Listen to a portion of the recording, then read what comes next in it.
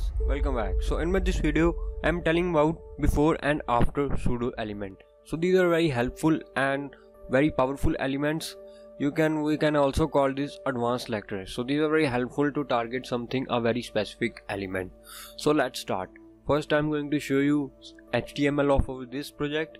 You can see here I have simply paragraph and anchor, and I give the class chess, and here I will give the class file, and simply here I have href and title. So I give the default styling here, you can see, and I'm talking about this before and after pseudo elements. So let's start.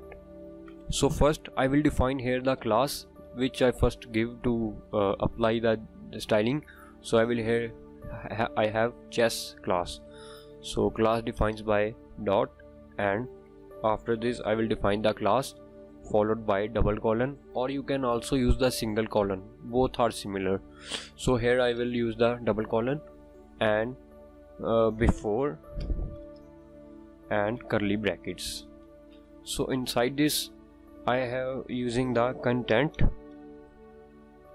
and colon, and here I will give the backslash 2569. so these are chess logo. So I will also here define something, but after looking it, so sorry, it is not correct.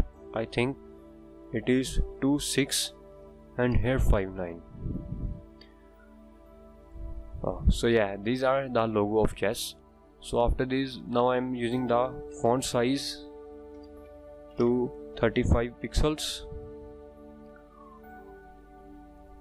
Yes, you can also see here the logo of chess is now much bigger, and I will also change the vertical align to middle and save it, and back to browser and refresh, and now you can see our text is now in the middle. So you can also use the after. So now our logo of chess is look after the paragraph. So that's difference.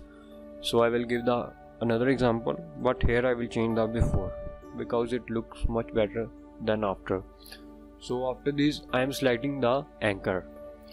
So firstly I will here select the dot class and class name file followed by double colon or single colon. Here I will use the single colon and before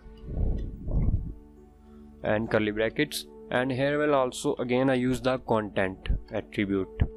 So here I am using the inside this firstly I will use the URL because I am including the image.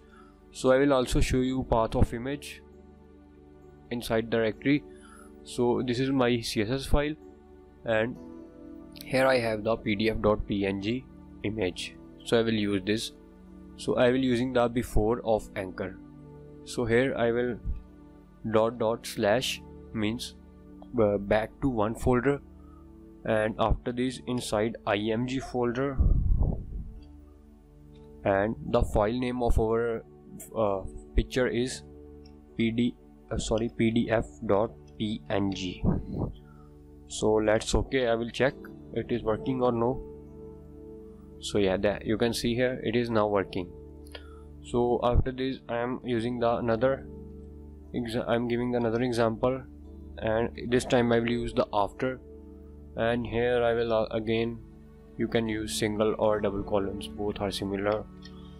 So after this I am now including the attribute.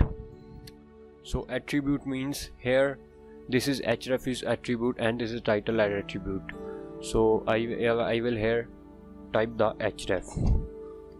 So I will also change the color for much better understanding difference between attribute.